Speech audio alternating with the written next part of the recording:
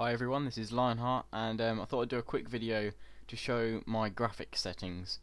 I've been tweaking around and I've been trying to make Empire look as good as possible while also running fast. You watch some videos where people's units, they move really quickly into formation, they attack really quickly, their animations are all really quick and sharp as they should be. And then you see a few where people's computers obviously aren't that as powerful as they would like them to be. However, I've found that the automatic settings that Empire uses tends to be a lot higher than what your computer can actually take to make it run smoothly as well as look good. So yeah, I'll quit the intro here. If you haven't seen it, there's plenty of videos on YouTube where you can watch the whole thing. So right, here's the options menu, and I'll show you the graphics I've worked out that work well on my computer. I'll just give you a rundown of the settings, the stats of my computer anyway. I've got a Q6600 quad core. It comes running at 2.4 gigahertz. However, I've overclocked mine to 2.79, 2.8. I'll probably push it up to 2.9 soon, but I'll keep these settings the same. I've also got 2 gig of RAM. It's not fast RAM, it's the basic 667 megahertz RAM, I think. I did have 3 gigs originally, however one of my sticks of RAM decided to die, which caused loads of problems for me, but I won't go into detail of that. I've also got a 8600 GTS, the super overclock model of the Nvidia 8600. That's basically the weak point of my computer, which is why I can't run Empire basically in all its full ultra glory, or at least everything on high. So yeah, if I had £100 spare, then I'd go out and I'd buy myself one of the new Nvidia cards, the GX 200s or whatever they are. So yeah, anyway, the main point I've found that helps run Empire a lot better is changing your shader model. You have 3 options. Most of you will probably start on shader model 3, high. You may start on low. However, I found that most computers seem to start on shader model 3 if they can run this game, so it generally puts on that. Switching it down to 2 speeds up everything remarkably. However, there are slight changes. Your shadows aren't as detailed. It's almost as if you've taken the shadows off. However, there are some noticeable shadows on your units. They're not completely gone. I used to have anti-aliasing on. However, since I've tweaked some of these settings today, actually, the texture filtering, especially to 8 times, that hasn't been a problem for me, and that's sharpened up without using it. Anti-aliasing will again reduce frame rates quite a lot, so I've turned that off. You can have that 8 times. I haven't tried it 16 times. Well, actually, I'm going to drop mine back down to 4 because there was a little bit of lag earlier with it. Texture quality, I've shoved it up to ultra. And no lag whatsoever from that. Particle effects, I've got them on high.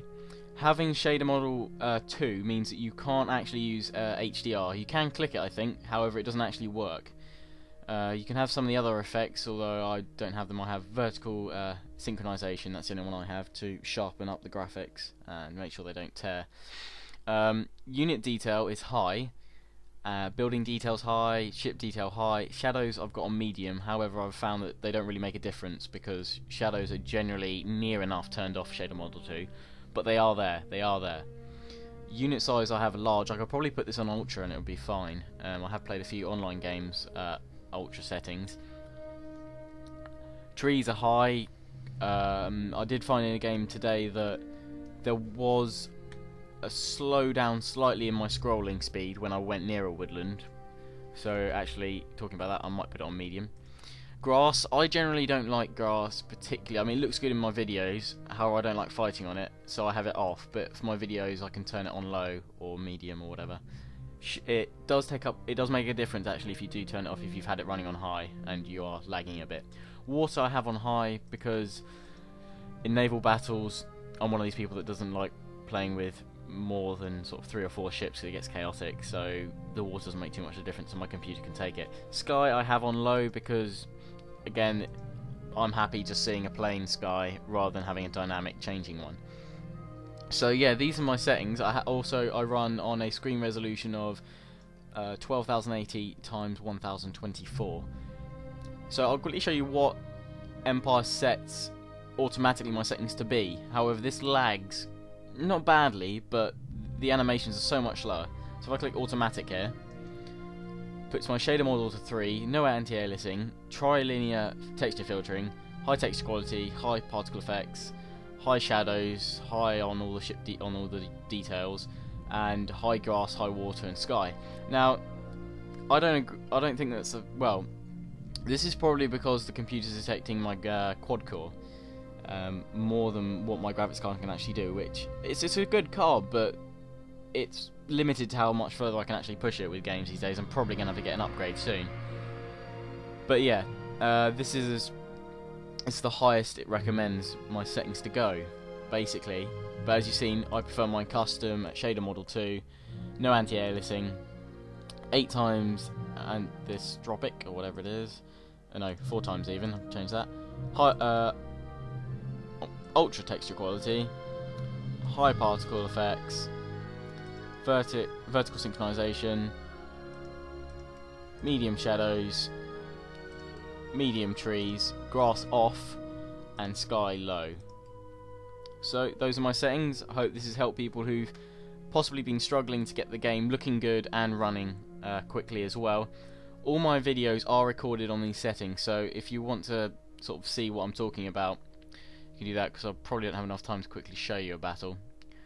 So yeah, I hope this video has been useful for you, and please check out my page, comment, rate and subscribe, and yeah, I'll be adding up some more videos soon. Bye.